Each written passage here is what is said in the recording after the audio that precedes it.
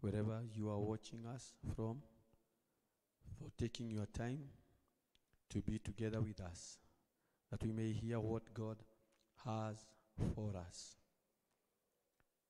Knowing that for us to live, we have to hear from God.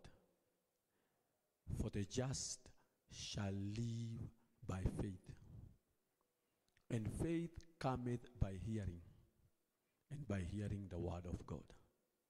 So you are most welcome. Still in John 17, verse 22, speaking of the glory that Jesus gave to us.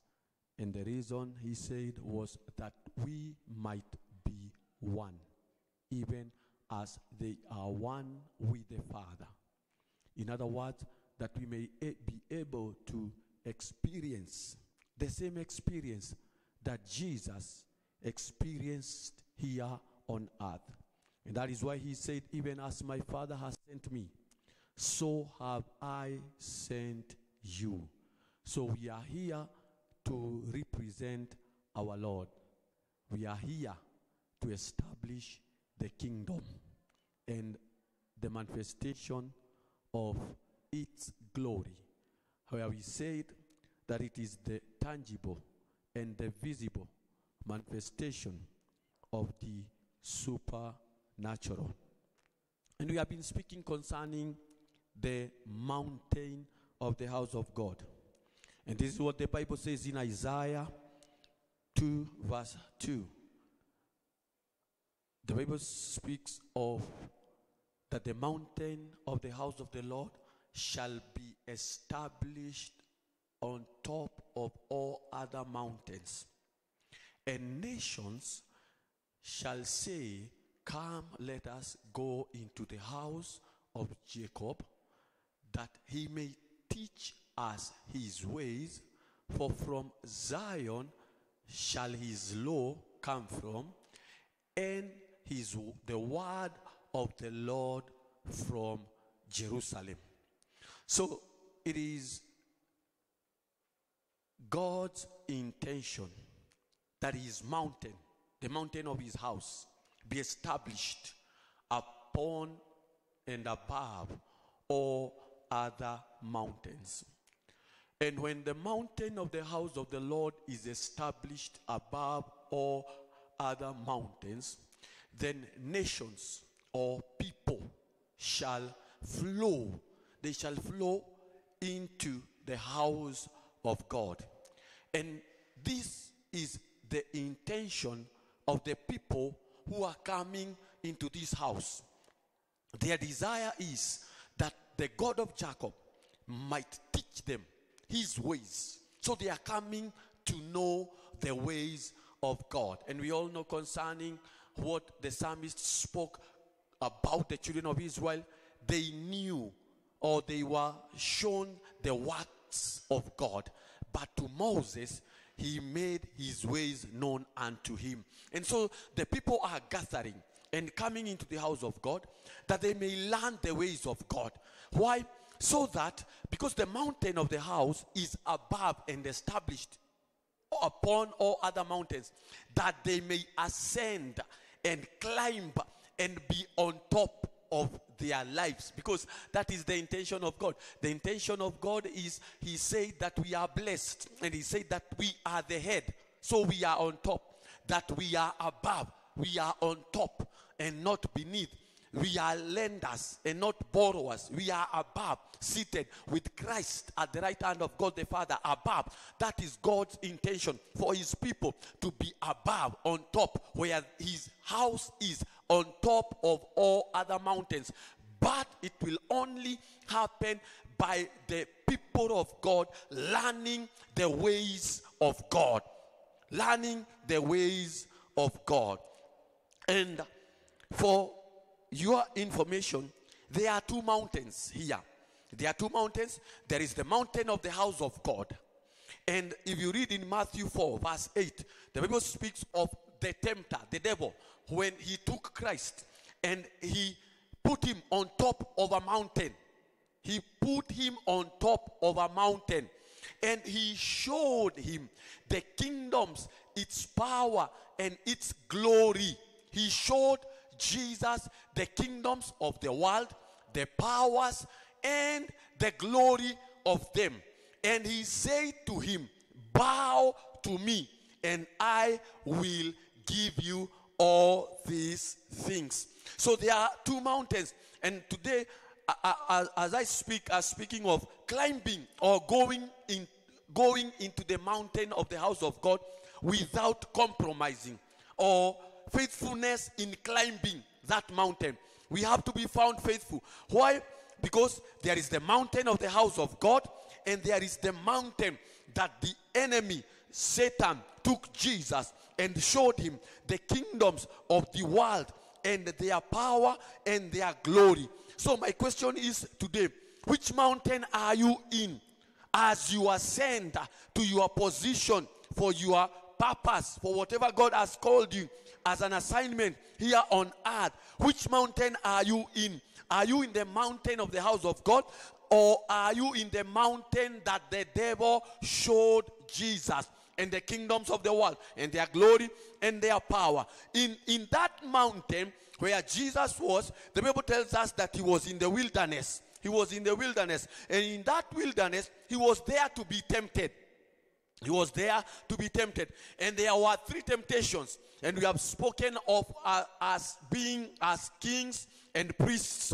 And the three temptations, they signify or stand for a category of temptations in our lives for us to be on top of the or on top of the mountain. And the temptation number one was that Jesus was requested or asked to turn stones into bread. And that is the level of a common man. The level of a common man. His desires, his needs are bread. And speaking of that, it speaks of little things, the common things. He was asked to turn stones into bread to satisfy himself. As we are climbing the mountain, these are the temptations that we'll encounter on our way to the mountain. On our way to the mountain, the temptation of a common man, bread. And whatever God desires for us as we are being tempted, he is requiring faithfulness. As we ascend, as we climb the mountain, he is requiring faithfulness.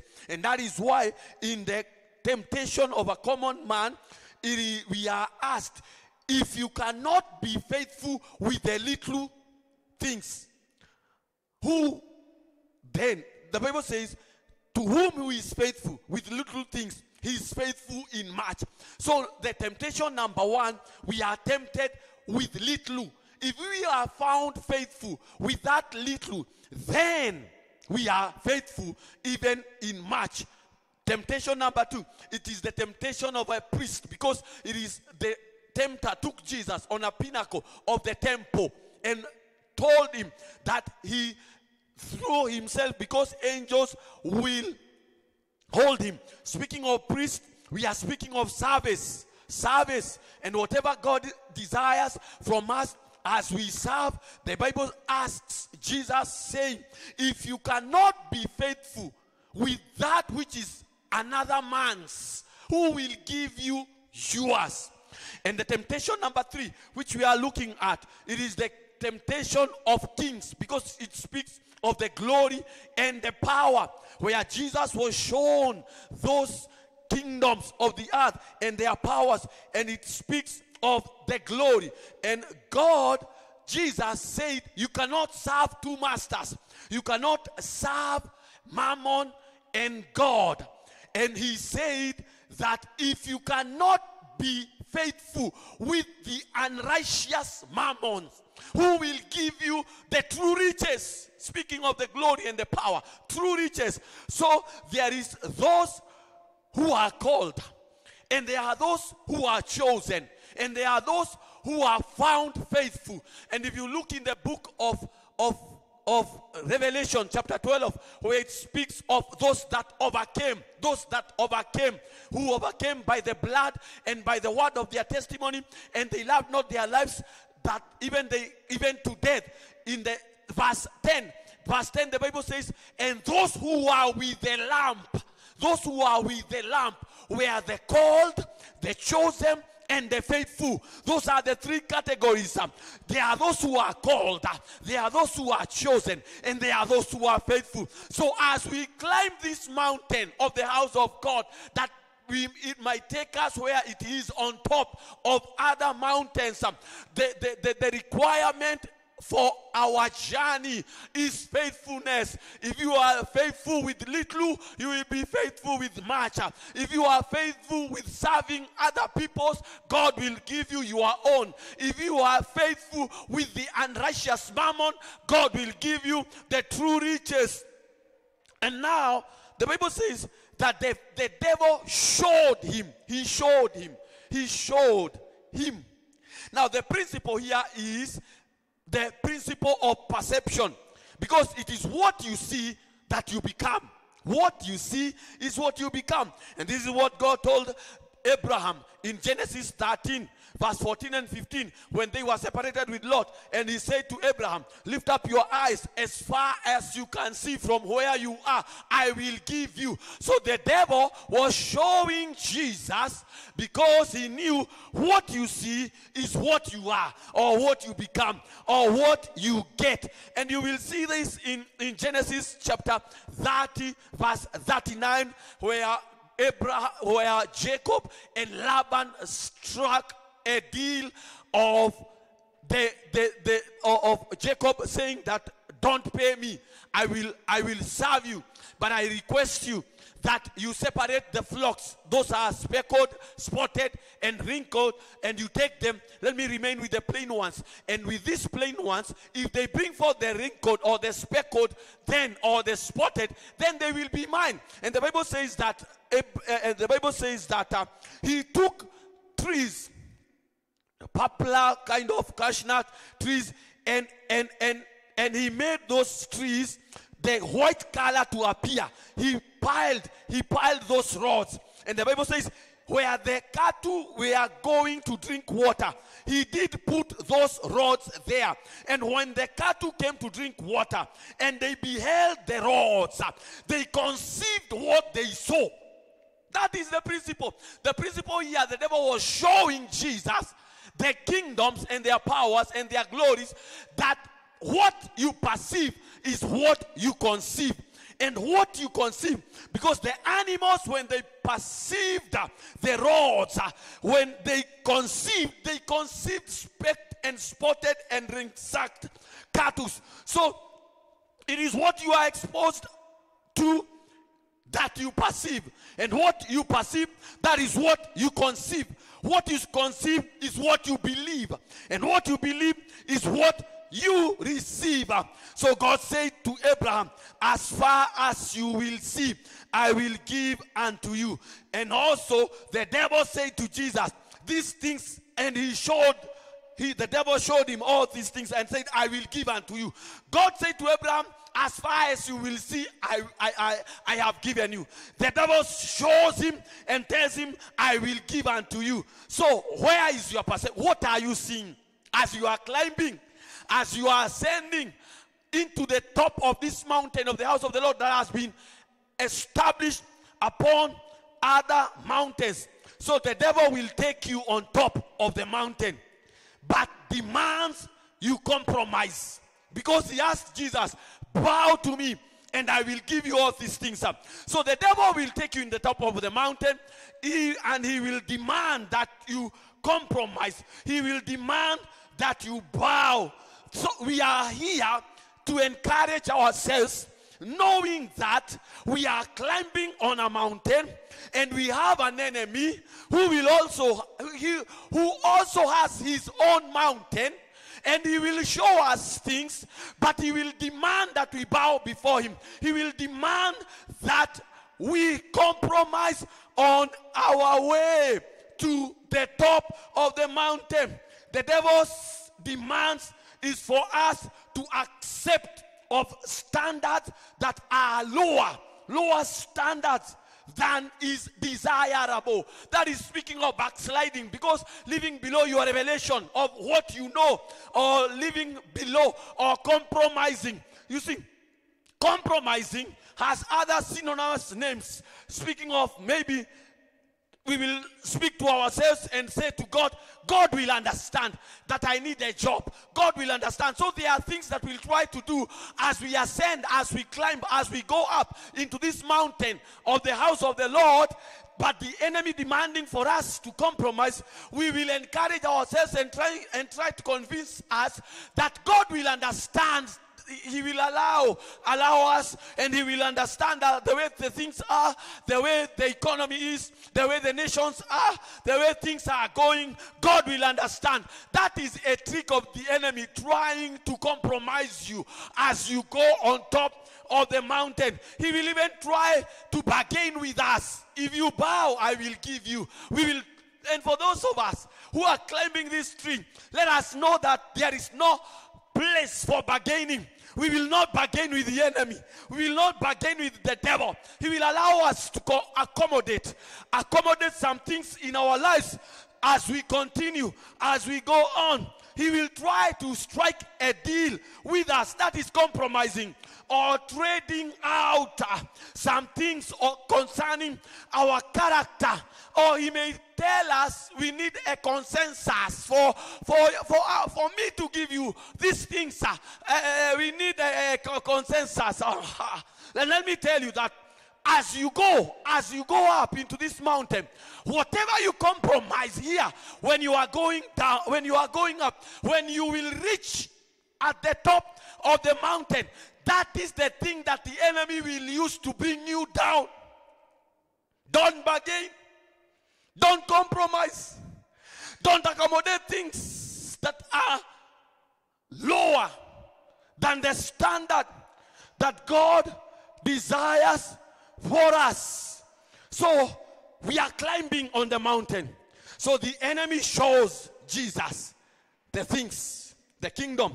But if you look in 2 Chronicles 16 verse 9, the Bible speaks of the eyes of the Lord.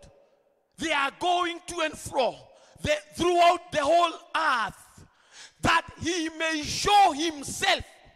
The devil is showing, but God's eyes are going to and fro through the world, that he may show himself on behalf of them whose heart is perfect towards him. The devil is seeking for those who will compromise and bow, that he may give those things he had shown them. But the eyes of the Lord are going to and fro throughout the whole world, seeking for a perfect heart. The devil is seeking for a compromising heart, but God is seeking for a perfect heart, that he may show himself. Hallelujah. That he may show himself on behalf of them. He wants to flex his muscle on our behalf as we climb this mountain on top of other mountains in the house of God, because God wants to show himself on our behalf. He wants to show himself. Hallelujah.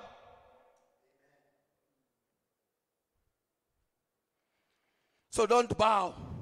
Don't compromise. Hallelujah. Because what you compromise to as you climb will control you when you arrive to that mountain. Jeremiah 33 verse 3, the Bible says, call unto me, and I will answer you, and I will show you. You see, the devil showed Jesus. God is saying he wants to show himself. And God, interestingly, does not only want to show himself, he also wants to show you. So he says, call unto me concerning those things that you feel they become a hindrance, a barrier, an opposition in your life for you attaining your destiny, which is your on top of the mountain, in whatever ladder that you are climbing, may it be career or a professional or a ministry or a church, whatever you are doing, God is saying, call unto me. I will answer you. I have the answers. I am the answer to life's questions. And after I've answered you, I will show you. I will show you great and mighty things that you know not. Leave alone those things that the enemy has shown you. Now God is saying, as I show myself mighty on your behalf, I will also show you great and mighty than those you have seen. In other words, what you have seen, and what God is desiring with your life, and what He is desiring to show you, that which you have seen is like a tip of an iceberg or a drop of water in a bucket. I will show you great and mighty things that you know not. And that is why the Bible says concerning 2 Corinthians chapter 2 verse 9, these things as it is written, eyes have not seen, ears have not heard, neither have they entered into the hearts of men, the things that God has prepared for those that love you, that love Him. There are things that have been prepared for us, we that love the Lord. These things that have been prepared, and in verse 10, the Bible says that these things have been revealed to us through the Holy Spirit. We have been given the Holy Spirit that He might reveal these things, And after that, these things have been revealed unto us. 1 Peter chapter 2 verse 9, the Bible says, but you, after the revelation. After the revelation of these things, now Peter is saying, but you are a chosen generation. You are a royal, a kingly priesthood, a holy nation, a peculiar people, that you may show forth. You see, the devil showed Jesus, but when God appears, He says, I will show myself on your behalf. Then he says, call unto me. And after I have shown myself, I will show you. Hallelujah. Things that ears, things that eyes, things that the heart of men have not perceived. And after He has shown you, now He says that through the revelation, that you may show forth these things. That you may show forth. It is not only God showing Himself or God showing you. He also wants you to show forth those things that He had shown you through the revelation of the Holy Spirit. He wants you to show forth those things. Speaking of His praises, that you may show forth His praises here on earth. And that word praises speaks of excellence, that as you climb this mountain of the house of God that is established above all other mountains, that you may show forth to the nations. God says, I want to put you as a display to the nations. What I can do to those whose heart is perfect towards me, who have not bowed down and compromised their way up into the mountain, I will show forth, that we may show forth His excellence, His majesty, His glory, His power, His anointing. Oh yes, hallelujah. His glory and His riches, that we might show forth. We are not speaking of showing off. There is a difference of showing off and showing forth. Showing off comes from pride, but showing forth comes from humility and the grace of God, where Paul says, I am who I am because of the grace of God. I labored, yet not I, but the grace of God. That is showing forth the goodness of God, showing forth the love of God, showing forth the faithfulness faithfulness of God, showing forth the mercies of God, showing forth. We are called to show forth the goodness, the mercy, the splendor, the riches, the glory, the power, the honor, the majesty. We are called to show forth because we serve a great God, an excellent God.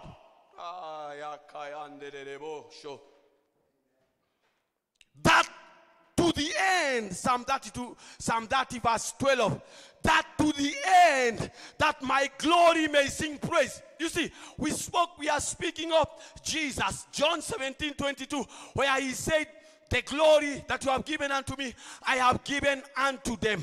And now, Psalm 30 verse 12, the Bible says, that to the end of climbing my mountain, to the end of arriving to my destination, to the end of attaining my destiny, that my glory, the glory that Jesus has given me in John 17:22, that glory might sing praises unto him. It shall not be silenced not be silent, because the enemy will try to compromise you as you climb the mountain. So when you attain, the glory will be silenced by the things you compromised when you are going up. But David is saying, to the end, my glory shall not be silenced, because I shall not compromise. I shall not bargain with the enemy. I shall not accommodate things that are not necessary in my life, in my working place, in my business, in the ways of God. I shall not compromise, so my glory shall not be silenced, but to the end it shall sing praises unto my God. And my God, I will give you thanks unto thee forever. You see, as we attain our journey of reaching on top of the mountain, we are reaching there by the ways of God. Because the people said, let us go into the house of the God of Jacob, that he may teach us his ways. He may teach us his ways. It is the ways of God that will help us attain our destiny of reaching in the top of the mountain without compromising. The issue here is compromising. For many are called, but few are chosen, and fewer are faithful. God is seeking for your faithfulness, that he may entrust his riches, hallelujah, that he may trust as a king. Because we have said that this temptation is the temptation of kings. It is the temptation of power and glory. And Jesus said, if you cannot be faithful with the unrighteous mammon, who will give you the true riches? The true riches are the glory. The true riches are the power of God. So as we climb this mountain, let us be faithful. And when we shall be found faithful, God shall trust us with the true riches in the name of Jesus. The Lord bless you. Father, we thank you. We bless you. We give you all the glory. May we be found faithful as we ascend into the house of your mountain that you have lifted above all other mountains. It is above. It is above all other mountains. May we be found faithful in our lives, O God. For many are called, fewer are chosen, and fewer are faithful. We thank you because the grace of faithfulness is upon our lives. In Jesus' name we pray, trusting and believing.